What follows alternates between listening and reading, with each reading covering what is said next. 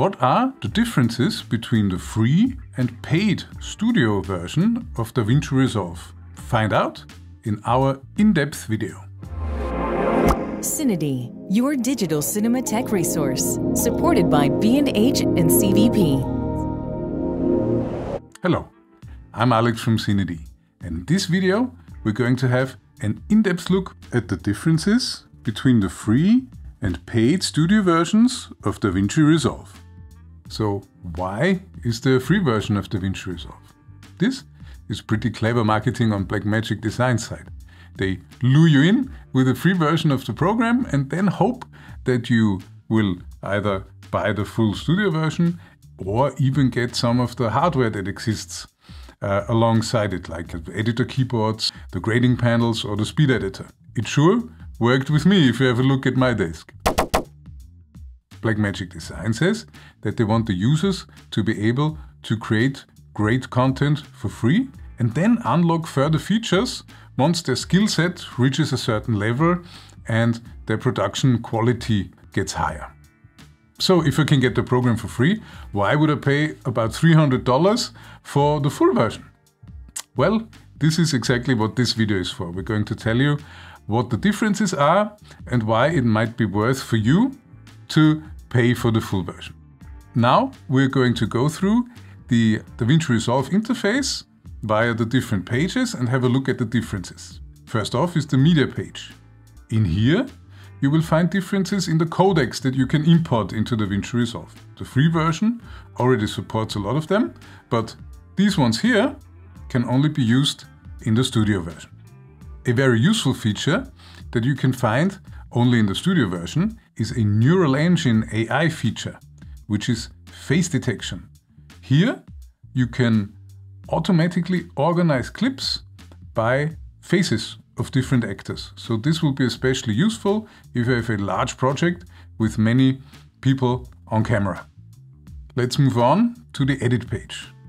Here in the free version, the timeline resolution is limited to Ultra HD.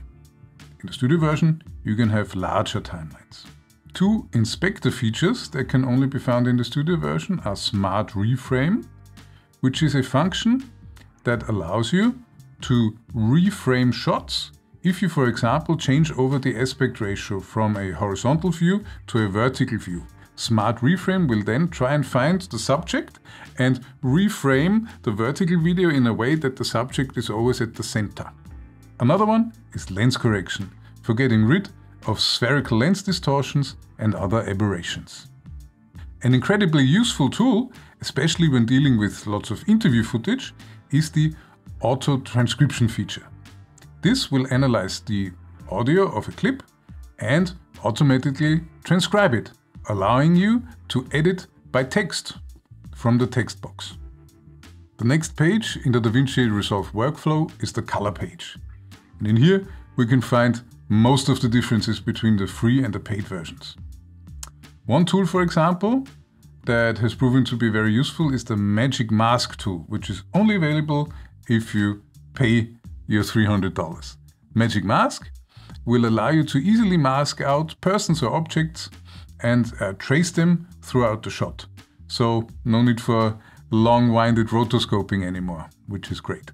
Another difference are the HDR tools. These are great for fine-tuning your grade and of course if you have to export HDR footage. The studio version also has advanced spatial and temporal noise reduction features. The temporal noise reduction will look at the differences between frames and then try and get rid of the noise, while the spatial noise reduction looks at the frame and looks at neighboring pixels and then decides whether this pixel is noise or should be left in the frame. On the color page there are many tools that are only available in the studio version. There are too many to get into right now. You can see some of them right here. I will just mention some. For example, the ability to import DCTLs.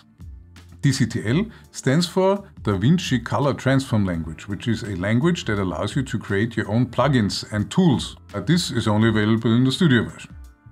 The Relight feature lets you set up virtual light sources in a scene. The Depth Map feature analyzes the frame for different depth layers and allows you to manipulate the different layers individually. For creating a more filmic look, you might also want to have features such as the halation tool or the film grain tool. Both are only available in the studio version. The next page in the DaVinci Resolve workflow is the Fusion page, which allows you to create animations. You can use it for compositing and many other things. Here, the differences are not that many, so actually the Fusion page is already very usable in the free version. You can do pretty much anything that Fusion has to offer. The only features to be found only in the studio version are VR features and the ability to control scripts from local or remote machines. Next, we move on to the Fairlight page, where we have our audio controls. One very useful AI feature to be found here is the auto classification of sound clips. The neural engine analyzes sound clips and will put them into bins according to their content. So if it, for example, can tell that a clip is dialogue, sound effect or music, it will put it in the corresponding bin. Another audio feature only found in the studio version is voice isolation. This is a handy little tool to get rid of unwanted background noise or hums on your voice track. You can read up on the other differences in the Fairlight page in our article on the topic. In the last page of our workflow, in the delivery page, we can find some major differences between the free and the paid versions. The free version will only allow us to output a maximum of Ultra HD at 60 frames per second. If you need to use higher resolutions and up to 120 frames per second, then you need the studio version.